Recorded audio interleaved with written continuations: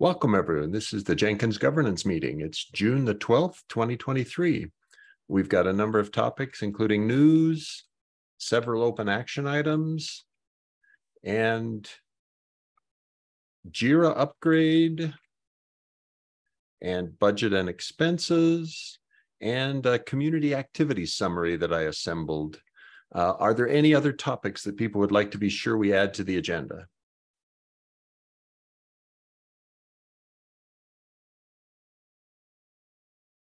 Okay, then let's go over the topics we've got.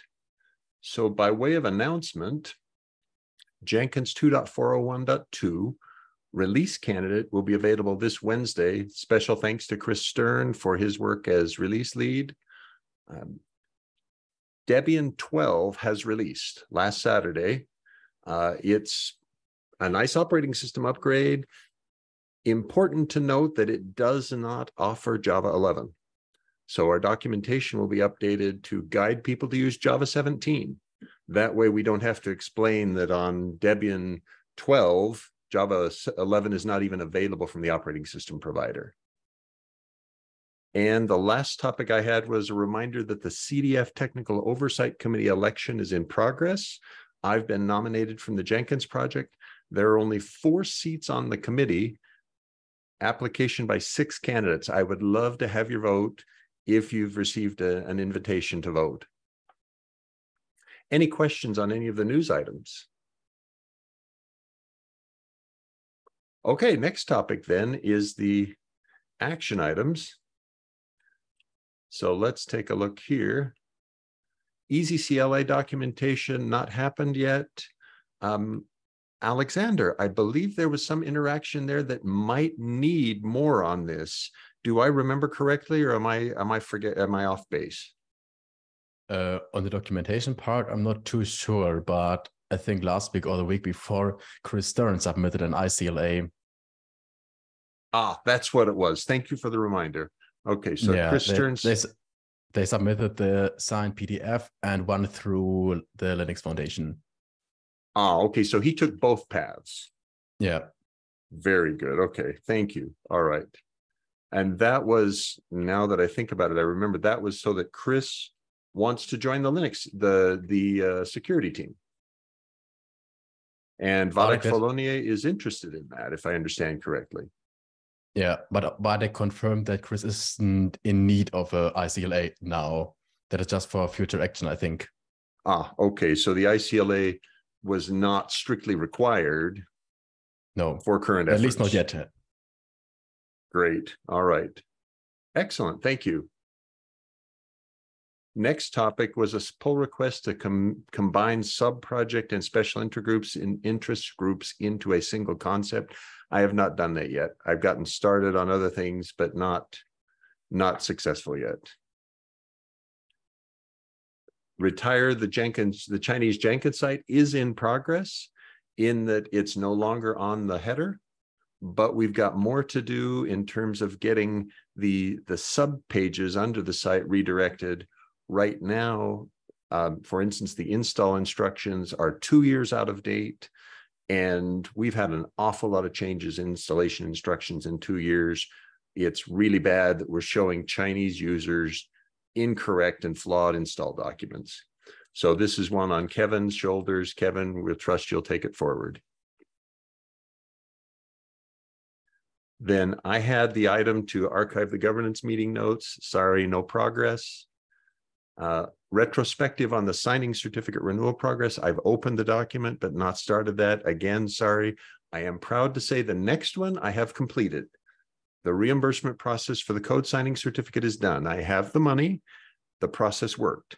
Thanks to Oleg, especially because it took a number of steps for us to figure out how to get that money out of the account through the Linux Foundation into my account. And we have one other reimbursement that's been successful thanks to Vadek Folonier. So positive on both. Any questions on the open action items? Okay, so the next topic is the Linux Foundation ticket to upgrade from Jira 8 to Jira 9. Thanks to Alex for this one. He noted that Jira 8 is end of life within the next, what is it, Alex? I think it's within a matter of a few months or I less think than 4 months. a year? Okay. Yeah, in October this year, I guess. So I had asked the question, Johnson Wen from Linux Foundation asked me on 30th of May if we had a specific timeline. My answer was not really. So long as we're done with Jira 8 well before the end of support of Jira 8, we're fine with that. Anyone have any concerns about that? Do you want me to put pressure on them to say, no, we need to do it much earlier than, say, August? Okay, great. All right, next topic then was budget and expenses. And I'm proud to say that Vatic Valonia has been reimbursed. Now, the rest of you may not say that's a very big deal, the $52.99 reimbursement, but it's taken us as much as 2 years to get this reimbursement finally closed. He confirmed the money has arrived in his account finally. So it's a reminder that when we have expenses, the easiest way to do it is have somebody from Linux Foundation use their card to pay the thing rather than any of us using our own funds and trying to get reimbursed. It's just much easier if we make them do the payment. They'll figure out how to route the money then. Any questions on that one? Okay, next topics then are community topics.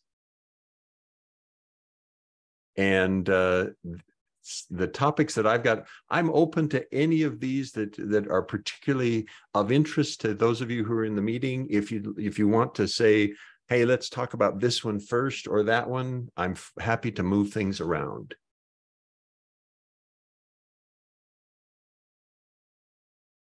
Okay, with no change, then we've got an active project with JFrog trying to reduce the bandwidth that we're using on repo.jenkinsci.org. We're proud to say that we reduced by 20 terabytes a month in April compared to previous months. And that's a nice reduction, but they really think that we need to do more. And we did a test drive brownout, a reduced functionality test by shutting off the JGit copy that we have, and it was disruptive. And because of that, we're going to have to now talk to JFrog about what other alternatives are there. So we'll be doing that work with the infra team to identify ways to reduce bandwidth use. The most flagrant abuser of the bandwidth has already been banned, but they're confident there are other things we can do to reduce bandwidth use further. And since they're paying for the bandwidth, it's important to them that we find ways to reduce it. Any questions there? Okay, Prototype.js. So this one is a special thanks to Basil Crow and to Tim Jacomb.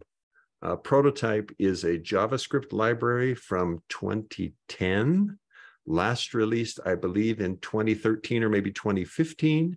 So in the world of JavaScript, it's ancient, and it disrupts the use of JavaScript in other ways in Jenkins core.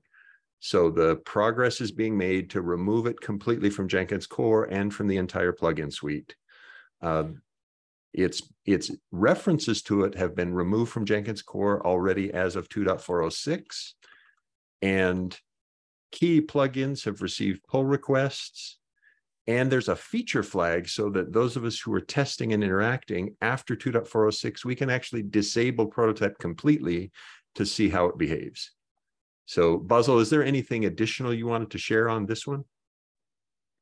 No, I think you covered it. So it'd be great to see more help to adapt plugins, because that's really what we're blocked on in order to complete the project. Right, and this sheet that Basil's been maintaining is a marvelous piece of work in terms of seeing where can I help. So when volunteers come saying, hey, I'd like to help the Jenkins project, any one of these rows is a good way to say, here you can learn some JavaScript and help the Jenkins project in a substantial way by applying to your work to one of these plugins. The red lines are very much wide open, ready to have somebody help. And yeah, rows 22 to 24 are a good place to start because they're a high installation count, in the 66,000 installs range. So I don't think we could realistically do anything until those have been adapted, for example. Agreed. Thank you. Any questions to Basil on the progress on prototype JS removal? I have a question. So what is the plan? When do we want to switch it in the opposite way? So it is enabled or disabled by default, and yeah, users can enable it if something's wrong in their machine. So well, I don't have any pull requests to do that. So there's no plan on my side. I think Tim has a draft pull request to do that, and I don't know what his plans are for it. Okay. But you don't know if it will be part of the next LTS release or not yet. Okay. I'd be shocked if. Oh, go ahead, Basil. I shouldn't answer. No, I don't have any. I don't have any knowledge of when Tim plans to take that pull request out of draft state. But until the spreadsheet is more green, I don't think we could do it anytime soon. Mm-hmm. Yeah, that was my assessment, because if we dropped prototype today, any user of the credentials plugin, and that's 280,000 users, would be broken, right? So today's not the time, and I think the same thing applies. We've seen at least down to the 30,000 level or the 10,000 installs level that we really want to get those resolved.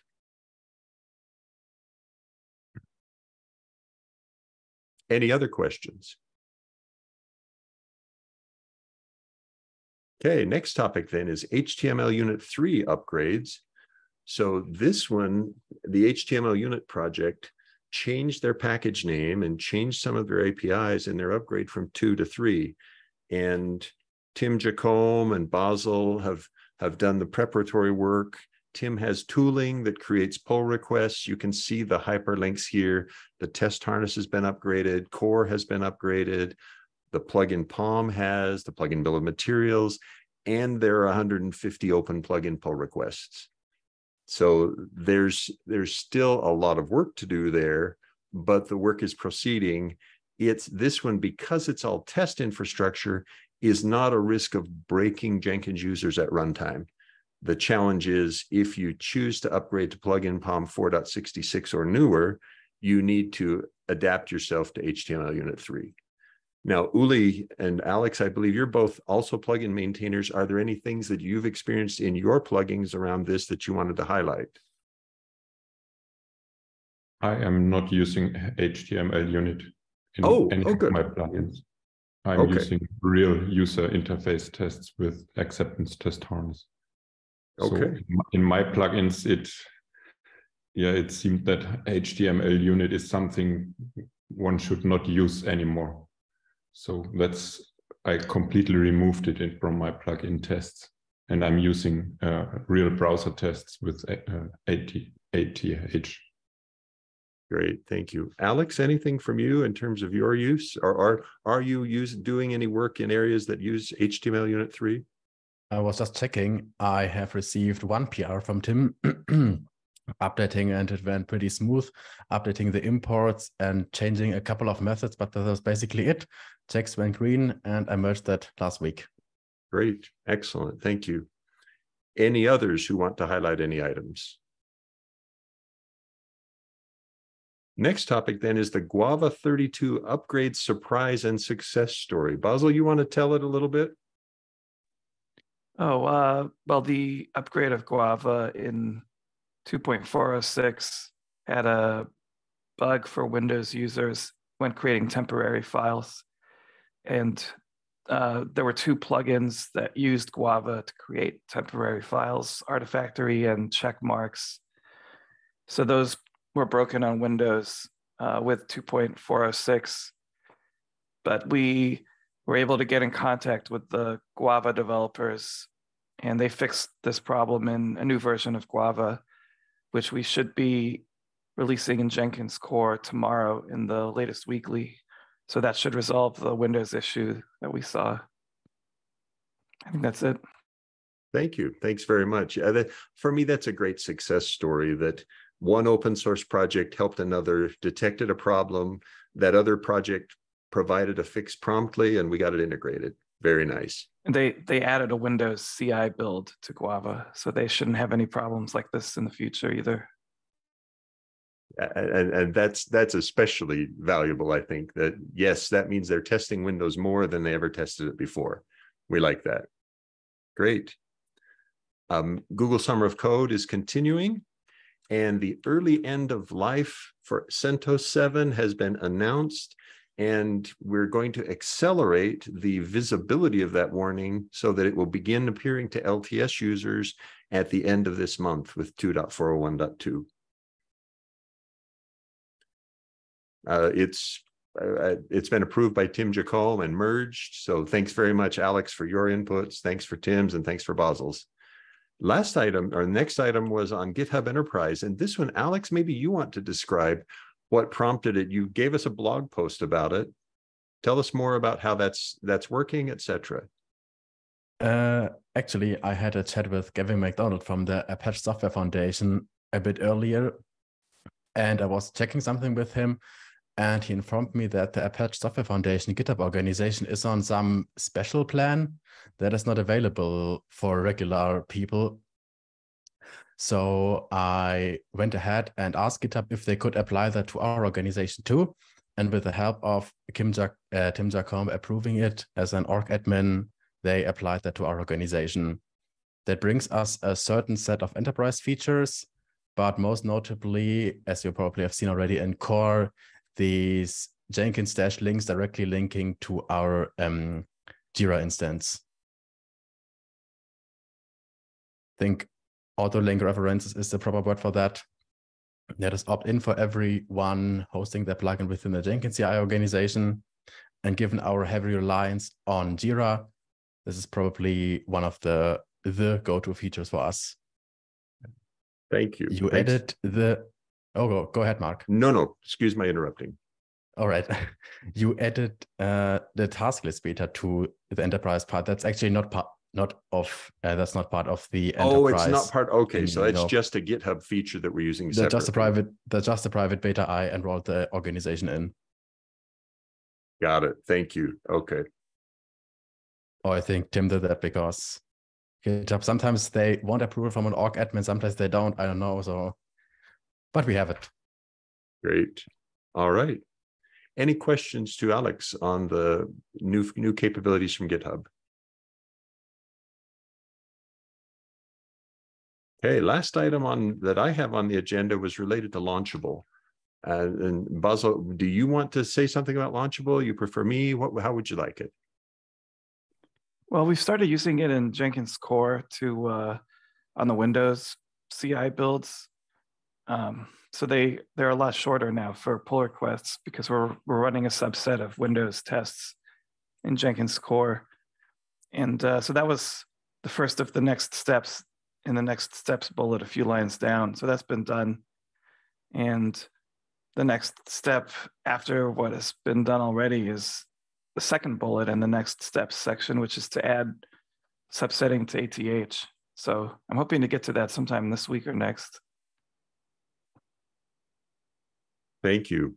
Thanks. Have we had any cases where we've detected a problem that somehow was missed due to the subsetting that we're doing on Windows?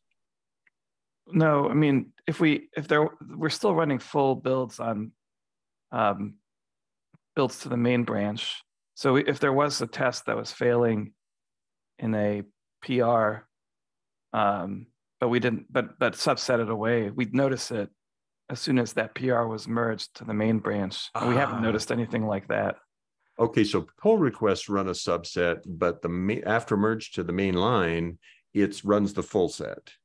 Yeah. Okay.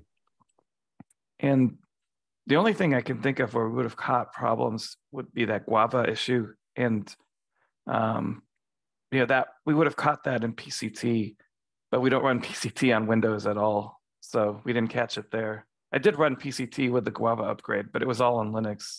Right. So I don't think Launchable would have helped us in that case. Thank you. Any questions to Basil on the Launchable experiments? All right, that concludes the topics. Any other topics we need to discuss today? Thanks, everybody.